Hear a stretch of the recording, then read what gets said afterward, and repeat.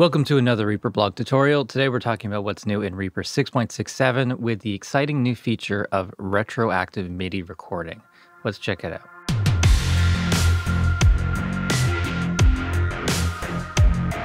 First up on the changelog, virtual MIDI keyboard, highlight notes being played by armed track inputs. For MIDI, add actions to insert retroactively recorded MIDI.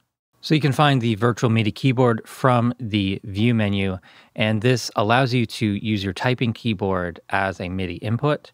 And you can see here, if I press Z, X, and C, those keys are lighting up, and also I can press the keys on my actual keyboard.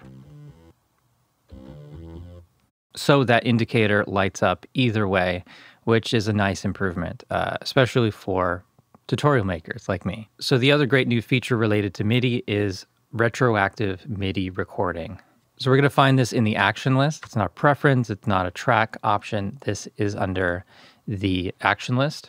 We're going to search for retroactive. And we have 5 new functions here. Clear retroactive MIDI history, insert all available retroactively recorded MIDI for armed and selected tracks, insert all available retroactively recorded MIDI for armed tracks, insert recent retroactively recorded MIDI for armed and selected tracks, insert recent retroactively recorded MIDI for armed tracks. I don't know the specific definition of what recent would be in this context, but I think it's since last playback. And then there's also the variations of armed tracks and selected tracks.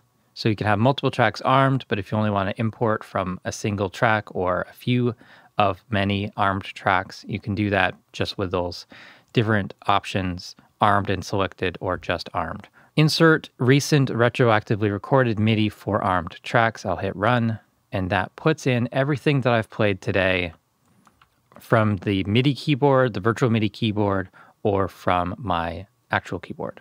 And so that's put that in at the start of the session because that's where the play cursor was. So if I play a few more things, so I'll go up an octave. Not a great performance, but let's see what that does when we import that. And so that's put that after the previous area that was recorded because that's where the edit cursor was started. So if I put my edit cursor back to the beginning and play something, and then import that, that's going to put those in there. So Reaper's always monitoring and capturing your MIDI, even if you're not in record mode. As long as the tracks are armed and they have a MIDI input, it's capturing that data. And so if you're just playing around, you never lose an idea.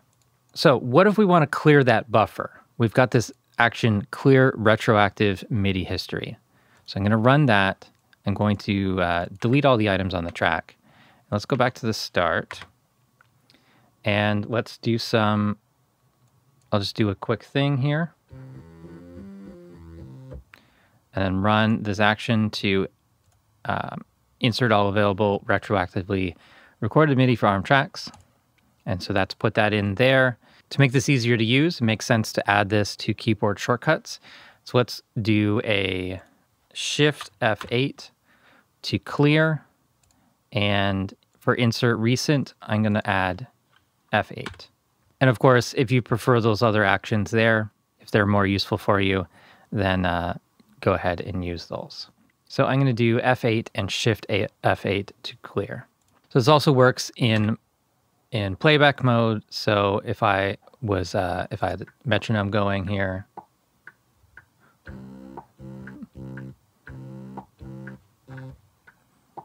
oh, and I forgot to hit record, so I'll just press this button, and then there's that original performance again. And what happens if we press this multiple times? It actually puts it on top. So you don't see it here yet, but if we go to Options and Offset Overlapping Media Items Vertically, that's going to show you the 2 items here, like that. They look the same because the MIDI notes are the same. But yeah, you can repeatedly put those items in there on top of each other. Not useful, really. With this action, the most recent one, it's going to use the original timing reference. So it's always going to go back to bar 13 in this case because that's the starting point. If I put that in, that's everything since I last pasted in. So, and it's going to be starting from that point. So that's the basics of retroactive MIDI recording in Reaper. Never lose an idea. It's always capturing that MIDI input as long as the tracks are record armed. The performance meter got an update. Add option to show effects CPU as worst block for diagnosing problematic real-time plugins. Display track media CPU use includes resampling, take effects, time stretch, etc. So I've got the performance meter showing here. And if I right click, I get the menu and I can select this new option, display CPU utilization as 1.0 exclamation point equals longest block is real time worst case. It's a weird name for this feature, but essentially it's just going to show the worst kind of performance for that track.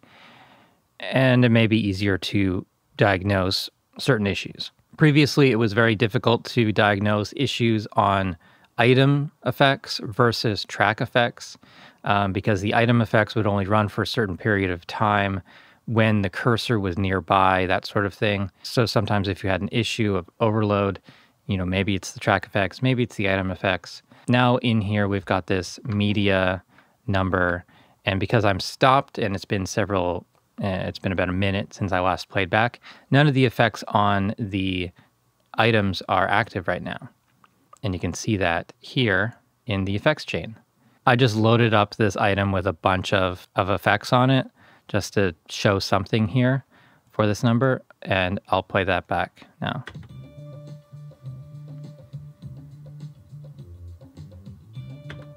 So that item takes about 1.3% CPU, and you can see that here.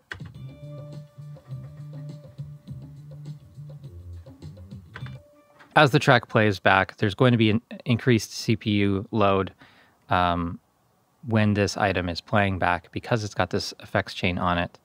And the performance meter will reflect that as kind of a separate category for media. If I take away these effects, that should lower the overall CPU use. These changes are really not that important for most users. Moving on, Project Bay. Add option to disable grouping similar effects in Effects tab. Add option to show track numbers in Track column. Add Performance column to Effects tab. Display idle status for effects when applicable. Reserve selection when changing effects online bypass in presets. And default new folders to expanded. So we're going to head over to the View menu again and go to Project Media Effects Bay. And a bunch of these changes are on the Effects tab. If we right-click in an empty area, we've got some options here.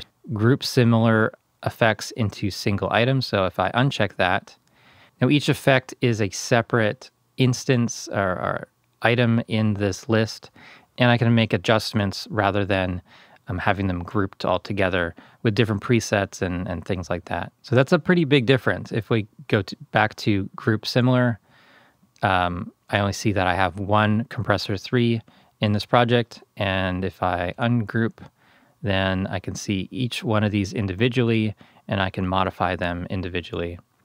I can bypass, I can set this one offline, and then some of these tracks with ReEQ, I've got presets that I can change here. So I can change to, here's the cymbals preset. Doing that, I didn't have to change all of those instances of the same effect across all the tracks to change a preset. So that's pretty useful. If we right click here, we've got a performance option. And so this gives us some information about CPU load for each of these effects instances, or if grouping is on, then all of those effects together. And then here's that last option, display track index in track column. And so now we've got the track number there. I'm sorted by performance, but I can sort by track here. And if I could turn off grouping, when inserting a new folder under the source media tab, right click, create new folder. that it will default to being an open folder. So if I grab all of these, let's say all my drums and percussion samples here, if I drag all of these into the folder will stay open rather than being hidden automatically. Up next, project metadata. Support sorting metadata list by category. So this is pretty quick. We get to this window, project render metadata.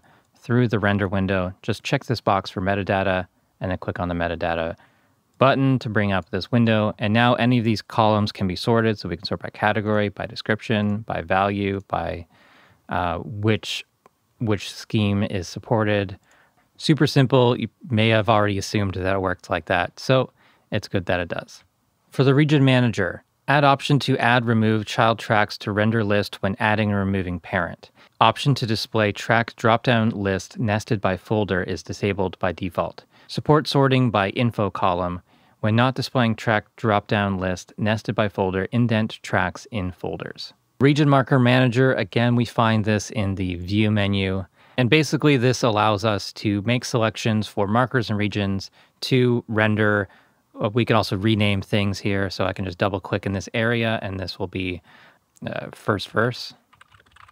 I can press tab and go to the next one. And then you can use those names for rendering.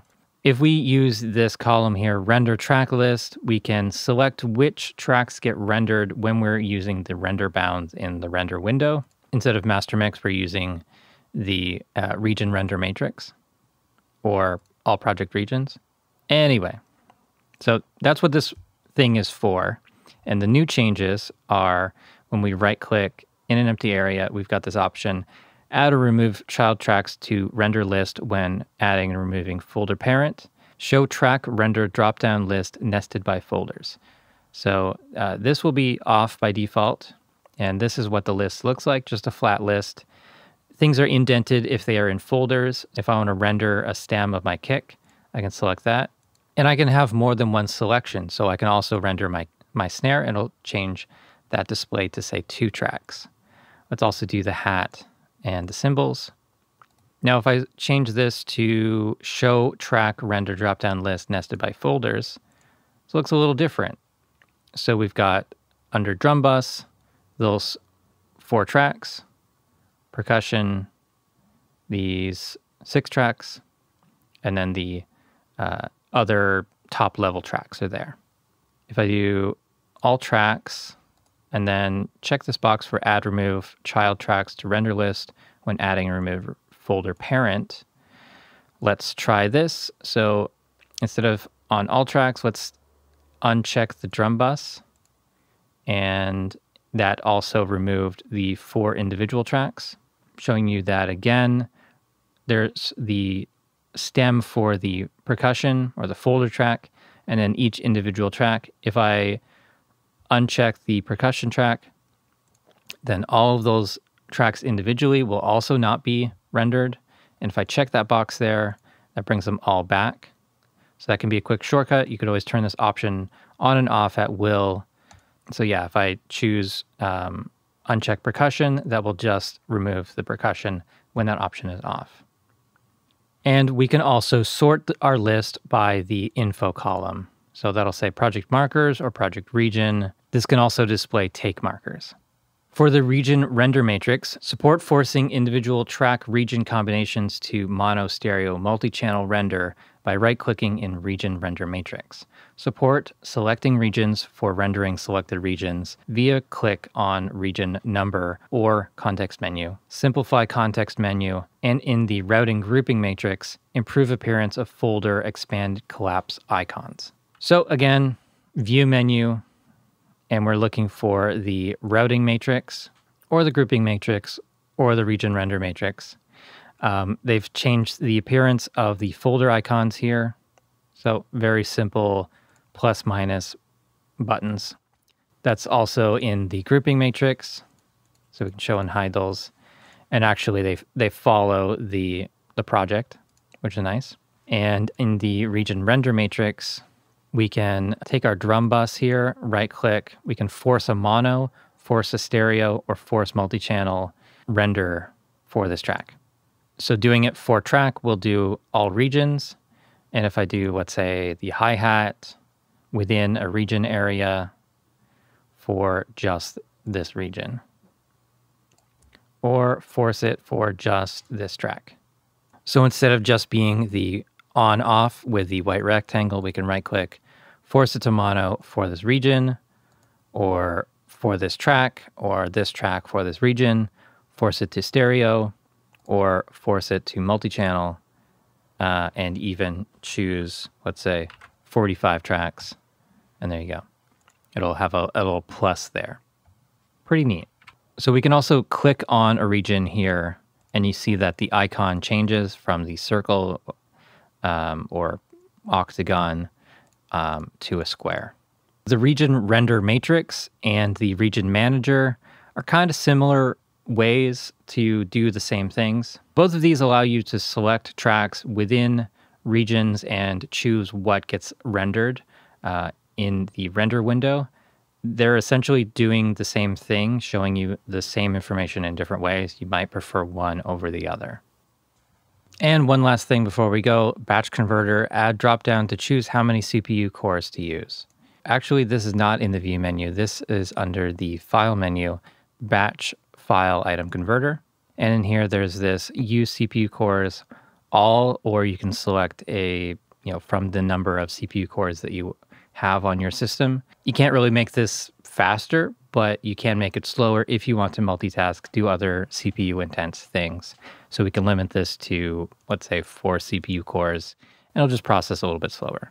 So that's it for what's new in Reaper 6.67. And if you missed any of the previous videos in the series, I go all the way back to Reaper 5.0, and there's so many videos there, so many hours of content to watch, and you will learn a ton. So thank you so much for watching. Please subscribe to the channel if you haven't already. Follow me on Facebook and Twitter, support the Reaper blog through Patreon, and visit reaperblog.net for a lot more tutorials.